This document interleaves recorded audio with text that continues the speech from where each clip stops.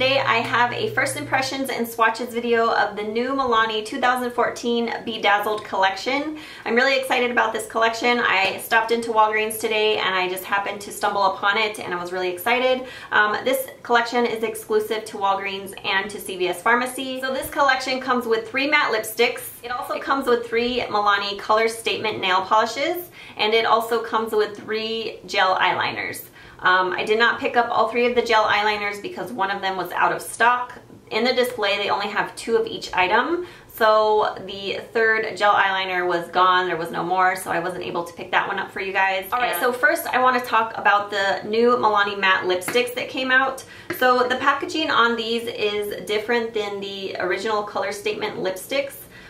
These are still in a gold type packaging, but they do have a clear lid. So I think the packaging is cute. I really like it. Now these are matte and they are definitely different in formula than their Color Statement lipsticks. So I did hear that Milani was going to come out with a permanent matte lipstick collection. I don't know if that's 100% true or not, but that is really exciting if it is. So crossing my fingers that they do. I'm kind of intrigued with matte lipsticks more than I used to be because I've never really been into matte lipsticks. So let's go ahead and jump into the swatches of the 3 Milani matte lipsticks. The first one I want to talk about is called Enchanted Topaz, and this is a warm tone nude shade. I don't think this color is going to be for everybody because some people gravitate more towards those pinky nudes, and I feel like this one is very warm toned or almost like an orangey nude, if that makes sense. I do like it. It is not my favorite of the 3. I do feel like this accentuates the fine lines in my lips a lot, and I felt like I had to go over it quite a few times to kind of build it nicely. It is pigmented, but I felt like I just had to swipe back and forth like quite a few times to build it up. So I do like the color. It's not my favorite. I do gravitate more towards pinky nudes myself, but I am really into the more kind of brownie nudes, especially now that that trend is in. But again, my main gripe about this one is it does accentuate all the fine lines in my lips. So I would recommend, if you do pick this up, that you might need to apply a lip balm underneath it, and that will help kind of moisturize your lips before you put this on. So I do feel like the formula on these lipsticks is like your typical matte lipstick. They are kind of drying on the lips, so applying a lip balm underneath them will really help. So I did want to do a little bit of a comparison with the Maybelline Color Sensational matte lipsticks that just came out. I did do a full review on all of them, so I will link that down below in case you missed it. But I feel like the Maybelline ones have by far been my favorite matte lipstick formula. I just feel like they glide right on the lips. They're very pigmented, they're rich, they're very creamy, they don't feel drying on the lips, and I just really love them because of all those qualities. I do feel like the Milani ones though are more of a typical matte lipstick, so they do feel more drying on the lips. So I just wanted to give you that little tidbit. Now I did want to compare 2 of the colors with the Milani and one of the Maybelline matte lipsticks, just to compare the colors because I thought maybe they were going to be similar, but they're actually quite different. So the one over here is the Milani Enchanted Topaz. As you can see, it's very warm toned, kind of almost that orangey brownie nude. And then this one here is the Maybelline Color Sensational Matte Lipstick in Nude Embrace. And I feel like this is also more of a warm-toned matte nude lipstick, but it's not quite as warm as the one from Milani. So Maybelline also has another new one that is more pinky toned, but this Milani collection only has 3, so I didn't want to compare it. I just wanted to compare it with the more warm shade, just to give you a little comparison with those 2. But those are the 2. I mean, they kind of look similar, but one's a little bit more orangey, deeper, I guess you would say. So that's those. I do prefer the Maybelline. Like I said, by far they have been my favorite matte lipstick formula. So, okay, so I did pick up the lipsticks at Walgreens for $4.19 each. The next shade I want to talk about is called Enchanted Amethyst. This is my favorite color of the bunch. I really, really love this purple color. So again, I felt like I had to build it up just a little bit on my lips. I don't feel like they go on as pigmented initially as the Maybelline Color Sensational ones do. They still are very pigmented, don't get me wrong. They just took a little bit more building up than the Maybelline ones. So this is just a beautiful pinky purple shade. I love it. I think it's beautiful. It's my favorite of the 3 in the bunch, and I think it's just beautiful. I love it. So that one was Enchanted Amethyst.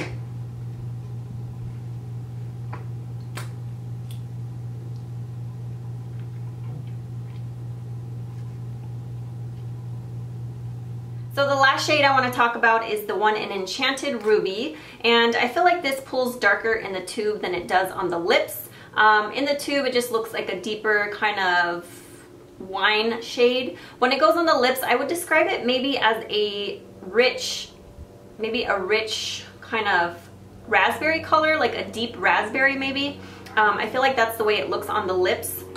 Now, this one was the most pigmented, but I did have to kind of build it up a little bit like I did with the other two. I wanted to give you a little comparison with the Maybelline Color Sensational Matte Lipstick in Divine Wine, which is the deepest one of the matte lipsticks from Maybelline. So this one right here is by Maybelline. It's called Divine Wine, and then the one up here is by Milani, and it's the Enchanted Ruby. So they are a little bit different.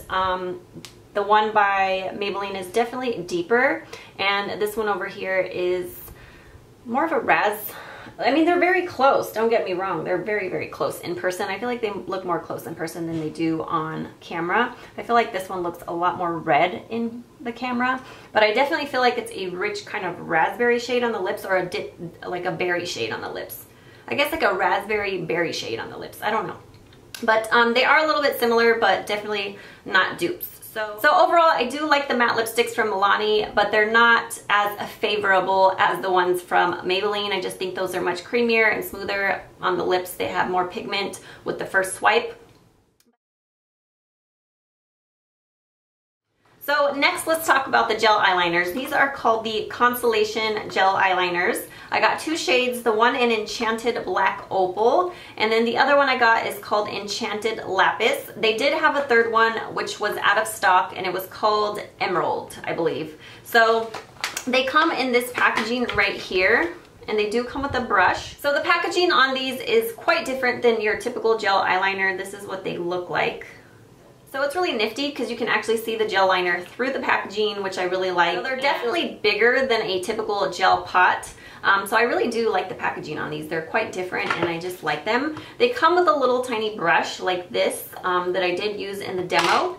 So in the picture on the packaging, it shows that you can use this as a classic cat eye. So you can just use it as an eyeliner, or you can use it for a smoldering smoky look. So they do show it like used as eyeliner up here, and then down here they show it like as an eyeshadow, like you can smoke it out and even apply shadow over it. So the first shade I want to talk about is the one in Enchanted Lapis. Now these do have like this glitter overspray, or not even an overspray, like an overlay of glitter.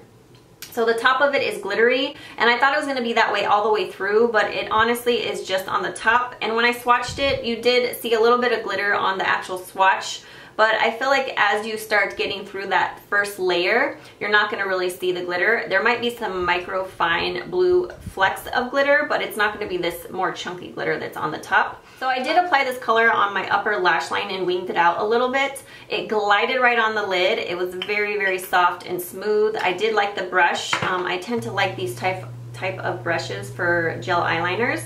I feel like it's a little bit shorter. The bristles are a little bit shorter, and I wish the handle was just a wee bit longer. Now this doesn't have a little cap to cover it. Most of these type of brushes do, like the ones that come with the L'Oreal Infallible gel eyeliners, and I think and also the ones that come with the Maybelline gel eyeliners that come with a little cap for the brush, but this one doesn't have a cap, so just keep that in mind. But I did like the brush. I thought it applied very easily to the lid. The gel eyeliner glides right on. It was very easy to work with. So on the back it actually says a long wearing smooth glided gel eyeliner with a shimmer overspray, perfect for creating thin and thick lines or smoky looks.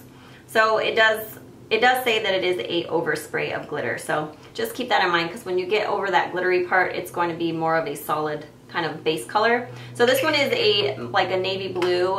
It's pretty, but I don't really wear these navy blue shades too much. I would have preferred the emerald over the blue one, just because I would rather wear green than blue. I don't wear blues a whole lot, so I don't know about the lasting power, just because I just applied it maybe an hour ago. I haven't been wearing it all day, but hopefully it's long lasting. It says it is supposed to be. So the next one is called Enchanted Black Opal, and this is just a black gel eyeliner.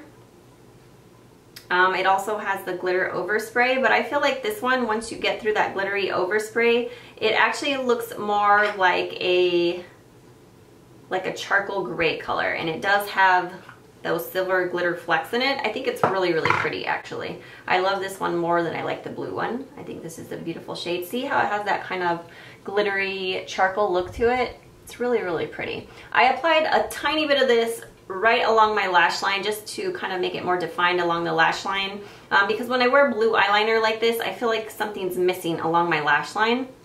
So I did that, but I don't think you can really see it too much because it's not a deep, rich black. It's more of a gray color. So I do really like this. I think they're really nice. Like, again, they glide right on the lids. Very easy to work with. I like the brush. So the price on those was $5.99. So those were $5.99. So now moving on to the 3 color statement nail polishes. The first one I'm actually wearing today, it's called Enchanted Emerald, and this is just a really deep green. And I don't typically wear these types of colors, like these deep greens. It's funny because on my eyes I prefer a deep green versus like a blue eyeshadow, and then when it comes to nail polish I actually prefer the blues over the greens. It's just how I am, I don't know. So again, this one's called Enchanted Emerald. It's just a really deep kind of foresty green. I think it's really pretty, a great color for the fall. So I applied 1 coat of the nail polish and it was pretty opaque for the most part, but as it started to dry, it was a little bit more translucent on certain areas of my nails, so I decided to go in with a 2nd coat. I definitely feel like you do need 2 coats. It looks better with 2 coats. It was pretty fast drying, and overall I think it was a very nice kind of rich pigmented color. Especially with the 2 coats. I just think it's nice and like one of those kind of cream formulas that I love. So the next one is called Enchanted Sapphire, and this is more of a deep navy blue. It's actually deeper than a navy blue, I would say. It's pretty dark. It almost looks black in the packaging. So I felt like this nail polish was a 1 coater. You can definitely get away with applying just 1 coat of this nail polish. It was very opaque on the first coat, and I just left 1 coat on. I didn't feel the need to put a 2nd one on for the swatches and sake of this video. So if you are in a hurry, I do feel like you can get away with just applying 1 coat of this. It's very rich, opaque. I really, really like this one. It's a very deep blue. It almost looks black, but this was probably my favorite of the bunch. I really love that one. So the last color is called Enchanted Garnet, and this color was interesting. So it looks kind of like a garnet color in the actual packaging. So when I applied the first application onto my nails, it was pretty sheer and it looked more a browny ruby garnet color. I wasn't really feeling it because it was kind of pulling a brown color and I just didn't really like it. But then when I went in with my 2nd coat, because you definitely need at least 2 coats with this color because it is more sheer on the first coat. When I went in with the 2nd color, it did pull more of that garnet color, and it actually was very pretty. I think it's a great color for fall, so I do like this one as well.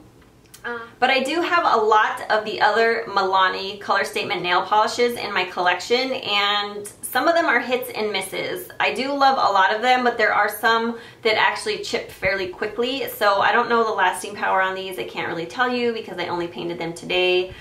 Maybe if I wear this color throughout the week, I will list down below in the description box a little update on how they wear. But as far as application goes, the 2 deeper shades, like the more creamy shades, applied very nice and opaque. And then the ruby shade or the garnet shade actually needed 2 coats. The first coat was very sheer, but it did build very nicely with the 2nd coat. So overall, I do like this collection. I think it was fun and exciting, especially because there's 2 totally new products in here, which were the gel eyeliners and the matte lipsticks. So those I was most excited about. And of course the nail polishes I really like for fall time. I like those deeper nails for the fall. So that's it for this video. I hope it wasn't too long as usual, and thank you guys so much for watching, and I hope you guys have a wonderful day. Bye!